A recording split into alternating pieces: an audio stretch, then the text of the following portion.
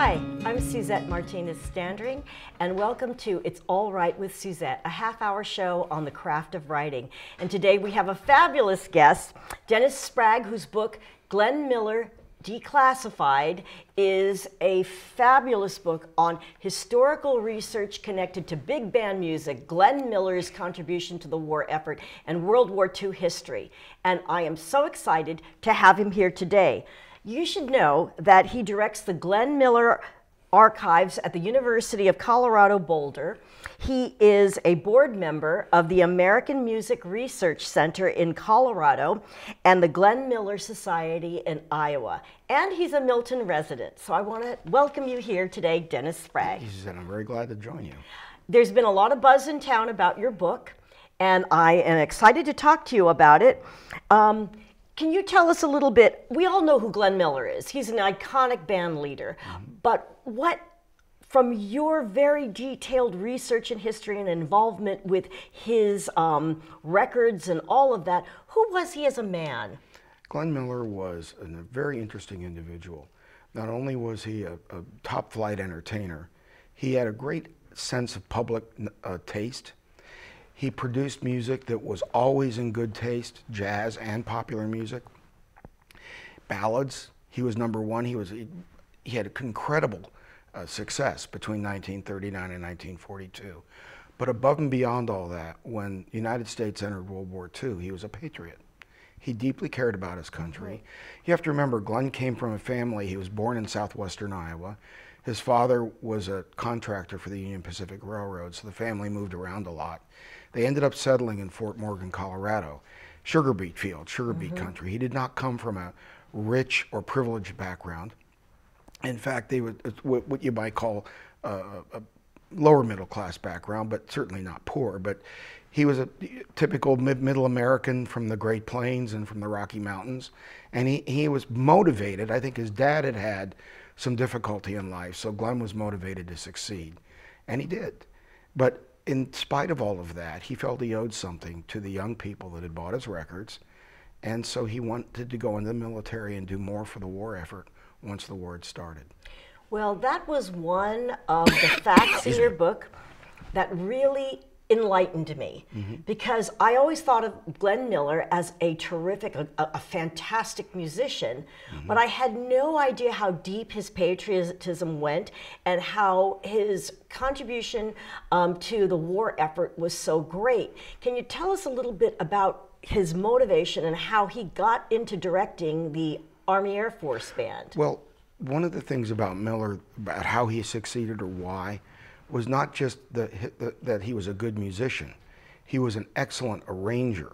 And arranging really was his forte and what got him to the position of having his own band. Then once he had his own band, he was a good organizer. Everybody would say that, whether they liked him or didn't like him, they'd say he was a great, very organized man. He was a very steady, deliberate man. One of the music critics said, "I never saw anybody who knew exactly what they wanted and how to get it." He was very good at that. So it worked two ways. Glenn wanted to go in and do something more for the war effort in uniform that he couldn't do as a civilian. But the Army Air Forces had a commanding general named H.H. Arnold, Hap Arnold. Arnold was very media savvy. He was developing film unit. He developed a film unit in Southern California with people that they enlisted from the motion picture industry, including Lieutenant Ronald Reagan. And that he formed music radio production units to tell the story of the Air Forces. It's 1942. What's an Air Force? They're going to have 2 million people in what amounted to the high-tech end of the armed forces. So they needed talent to explain to the American people why, to raise money for war bonds, and to recruit young people into that branch of service. Well, guess who's ready-made for that role? Glenn Miller, America's #1 band leader. Amazing that he was able to apply his incredible talents of organization and foresight into revolutionizing the whole broadcasting aspect of the armed forces. In fact, I think if Glenn had lived after World War II, he probably would have owned radio stations and had more of a day-to-day role in the broadcasting industry as a producer and as an impresario as well as a band leader. But that said, the point was the Army Air Forces had a job that fit him perfectly, and he rose to the occasion. Many musicians who worked with him in the military said, we had no problem with him. It was obvious he would, if any of the band leaders, Tommy Dorsey, Benny Goodman, Artie Shaw, if any of them had gone into uniform, Glenn was the one. Now, it wasn't without its problems. I mean, can you imagine this incredible musical creative dealing with military top brass and recruiting all of his friends, helping to recruit a lot of his colleagues in the motion picture and music industry. Can you talk a little bit about some of those barriers, obstacles, challenges that he faced? Well, there were two things that happened. He had great barriers and obstacles among mid-level officers and old-line Army musicians. I mean, people that had been in military music for many years were astonished when they started getting visits from and memos from a captain.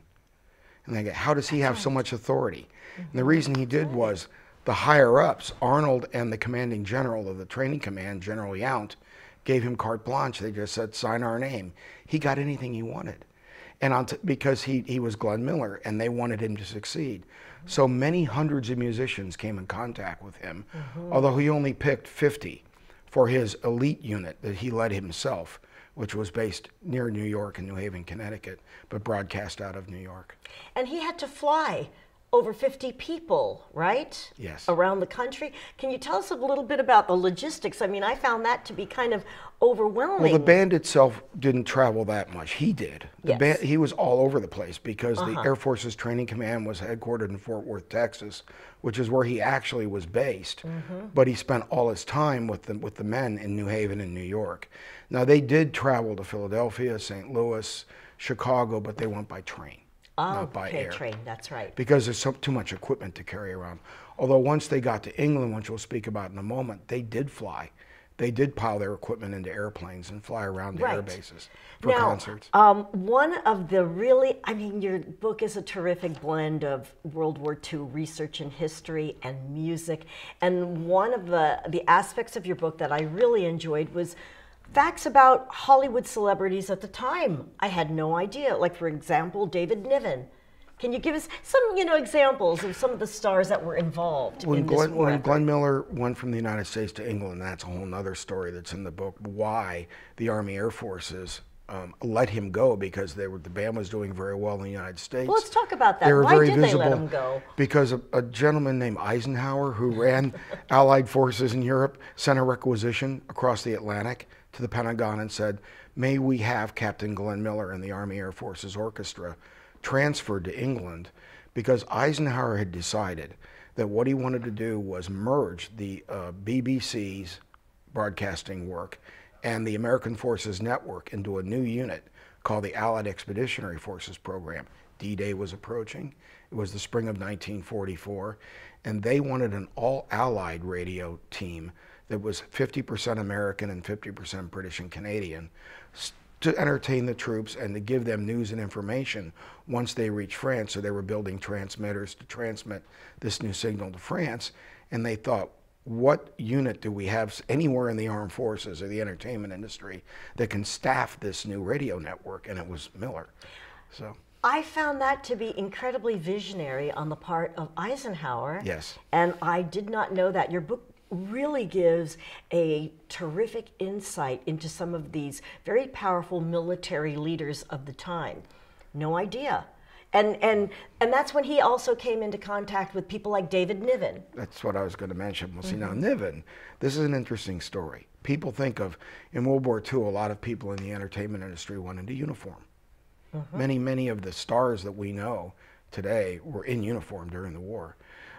David was different. He had gone to Sandhurst as a young man and graduated and was in the British Army. And then some things happened we don't know. It's kind of a murky thing, and he doesn't talk about it much in his biography. He ended up in Hollywood. So he wasn't an actor who became a soldier. He was a soldier who had become an actor.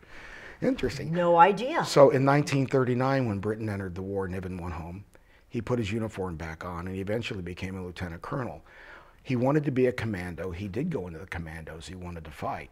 But of course, the British figured out he's David Niven.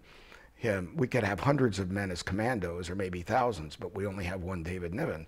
So they immediately put him into films and radio, which I think bothered him a lot because I remember in the book he wasn't happy because he wanted to be actually active in the action. Well, and he ended up getting drafted, if you'll pardon that phrase. He ended up getting drafted into the Allied Expeditionary Forces program of the BBC, and he ended up as Glenn Miller's boss when Glenn went to England. Can you imagine that? That was such a great thing to read about.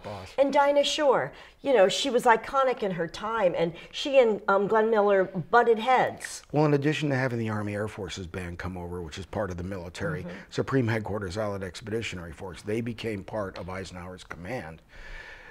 The military also requisitioned and asked for civilian entertainers to come, the USO tours that came through.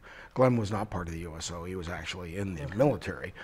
But some of the civilians that came over while Glenn and the band were in England were Bing Crosby and Dinah Shore. Now, Glenn and Bing had known each other very well in civilian life. And Bing came over, and that's a whole another story where Bing was rehearsing with the band and Glenn was kind of a disciplinarian. And Bing brought in liquor to the rehearsal for the radio program.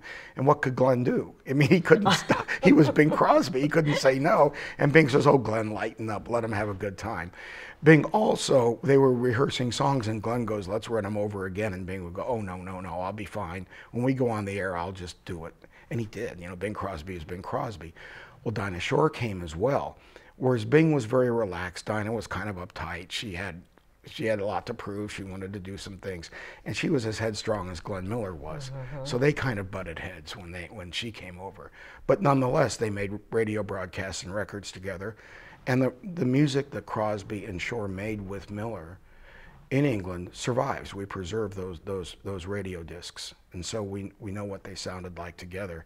And it's very beautiful. It just goes to show me, it taught me the immense power of music and how it was used to uplift the morale of our military, how it was used as a bridge and a collaboration with England. Tell us a little bit about that collaboration with the BBC. Well, there were several aspects of this. The Miller Band broadcast. It also traveled and did concerts at military bases. So their mission was to entertain the troops. Yes. But then all of those radio broadcasts were heard by the British people, the civilians. Right. And the British people, remember, had not seen or heard American entertainers to this degree, night after night or day after day on radio broadcasts since the late 30s. So they were starved.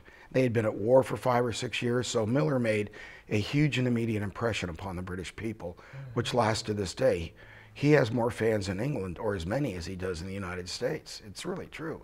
And with the book, the great interest in the book has been in the UK, as well as the United States. But what was interesting about all these various activities was not only did they reach the civilians in England and the troops, our troops, they reached the enemy. Yes. They reached both our allies in Europe, the liberated French people, but they broadcast also on a different network, the American Broadcasting Station in England, which was part of the Voice of America.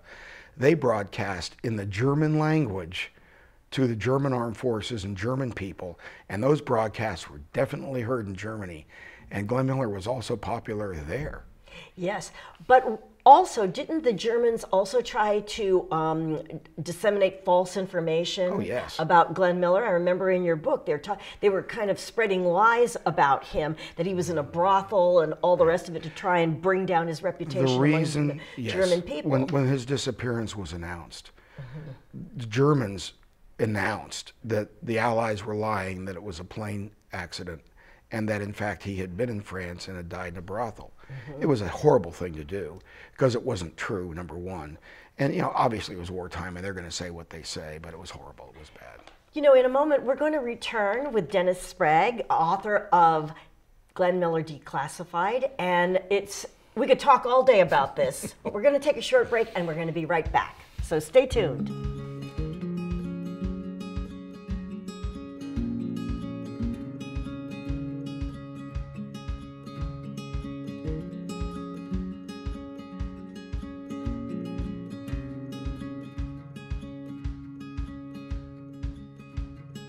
Welcome back, and we have our guest, Dennis Spragg, author of Glenn Miller Declassified. Fascinating book. And now I would really like to talk to you about the actual disappearance of Glenn Miller. Well, let's be real quick about this, then you can ask some. I'll give you a little overview. Yes. The band was in England. They had been playing air-based concerts, which they had to stop playing because it got cold by December. You couldn't be out in hangars performing. So they were primarily involved with their broadcasting schedule.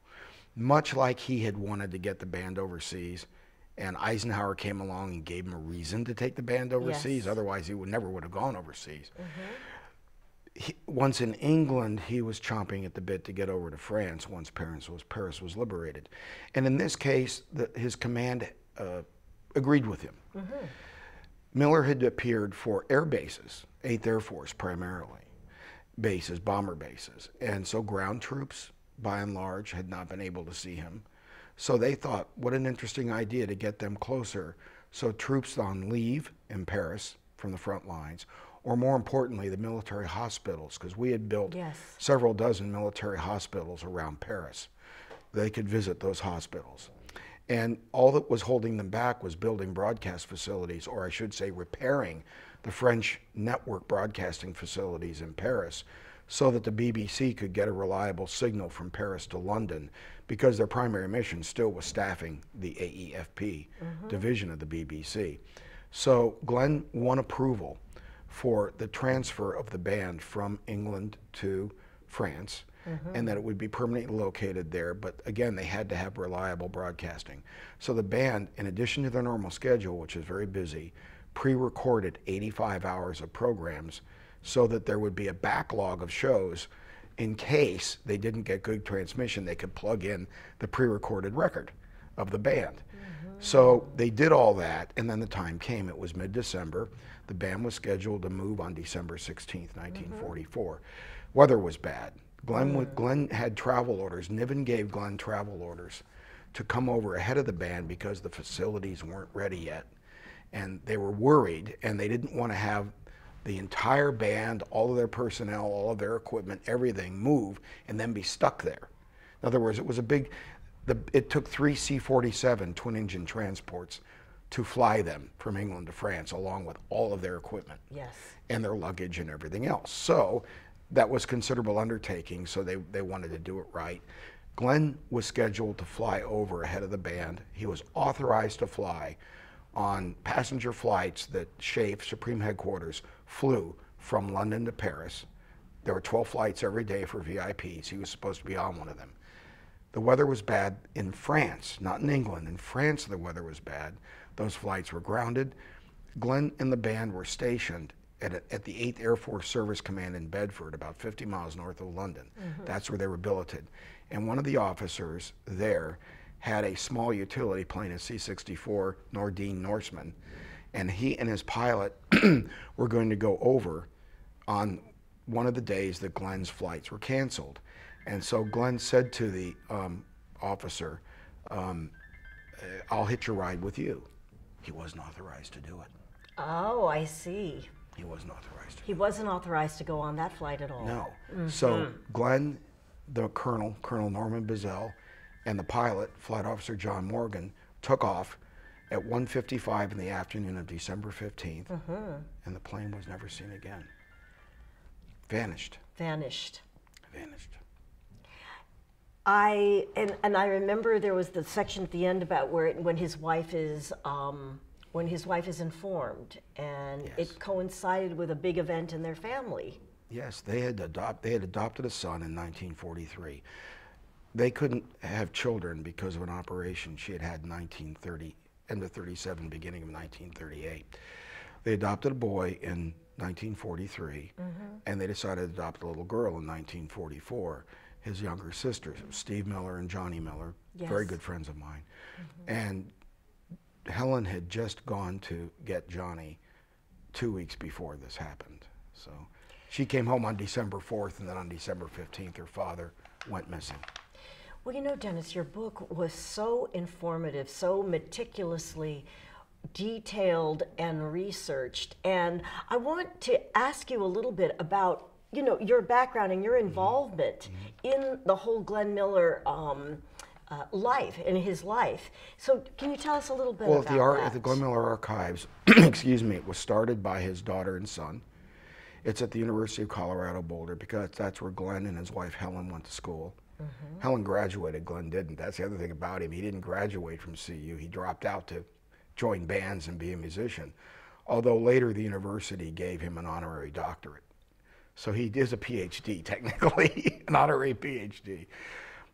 And Johnny went to school in Boulder, so that was the logical place. Helen, the mother, and Johnny thought that Glenn's thing should be all his papers, all of his recordings. He meticulously saved all his recordings. But how did you come to be asked to be the executor? Well, what happened was Alan Cass, who had directed the archives and was a cousin of Steve and Johnny's, he was his mother and Helen Miller were first cousins. Alan and Steve and I became acquainted over the years, and eventually Alan entrusted me as his successor, and Steve entrusted me as his successor, so to speak. And unfortunately, both of them, my two closest friends, are now gone, and I'm the survivor of that. Well, I'm curious, part of the show also examines the whole writing process. How long did it take you to write this book? Steve asked me to do the book in 2009 because one of the latest Glenn Miller conspiracy books came out at the time, and it was one of the most egregious. As you mentioned, there were scurrilous rumors put out by the Germans in 1944 about what happened to Glenn. Yes. And then because of the nature of the fact they never found the airplane, the military did do an investigation. I point that out in the book. Yes. It's published for the first time ever. No, I found it, and people say, "How did you find it? How did you get into it?" I said, "Well, I'll explain all that, and I will explain it to you in a moment." But there were all these rumors over the years, and many authors that had just gone out without any real proof and made outlandish claims about Glenn. So Steve said, "I'm done with this. I don't care how long it takes you, what you need to do. You have my permission, do anything you want. Find out what really happened to my dad. And don't pull punches. Whatever happened, we can deal with it." So I got full cooperation of the military, because it was Glenn Miller, and the U.S. government, and the British government. Amazing. And because one of the theories had been that British bombers had accidentally hit the plane with a bomb jettison. And so the British were anxious to clear the RAF if they hadn't actually done it, or they were anxious to prove it if they had actually done it. So we found out that without any doubt the RAF did not bomb Glenn. I got a nice letter from the Ministry of Defense thanking me for clearing them. It was very fun. It was cute. But go ahead. I'm sorry. So what I found was that if you go investigating Glenn Miller, you're not going to find a lot of military records.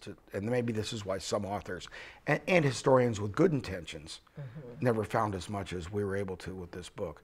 But I think what happened was, and it took between 2010 and 2017, so that's 7 years of work on this thing in England and the United States. And primary research in the British archives, BBC archives, because I had to put it all together. Right. It wasn't just Glenn was in England and the plane went down. Right. Why wasn't he in England? Why was he even in the military? What was he doing there? So I had to get into all of that. You do a fabulous job of connecting all the dots. But what I learned in doing this as a writer and an author, and I would advise anybody looking to write a biography about someone who'd been in the military, think military units and places, not names. In other words, if you look up Glenn Miller and you search, you'll find some records.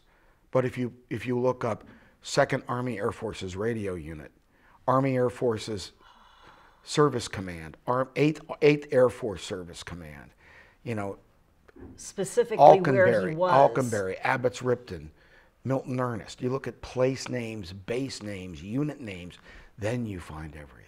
That's amazing. And I found the 8th Air Force investigation into the accident. And no knock against my predecessors, but nobody thought it actually existed and that it had ever happened. They did investigate that accident. And several top officers who had allowed that plane to take off, knowing that Glenn was riding with that guy when he wasn't supposed to be, they lost their jobs. I can imagine. And procedures were changed. Heads rolled because the head officer under Eisenhower, General Barker, who was in charge of administration at SHAEF, when they found out the plane was missing, which was 3 days after the flight, because nobody knew, Glenn didn't tell anybody he was hitching a ride with the guy. The comment was, how the hell did we lose Glenn Miller? Well, think about it. Gee, was that a rival title?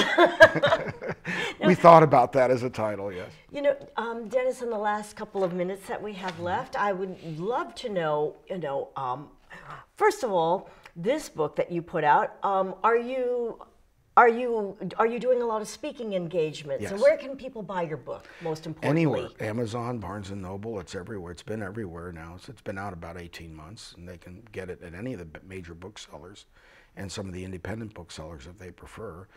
And I have a new one that's just come out. I was going to ask you about that. What is your new book? Well, when I went after the Glenn Miller information, I uncovered a treasure trove of data on the Office of War Information in World War II and the military and the government, and it dawned upon me that I needed to do a whole nother book about the overall effort.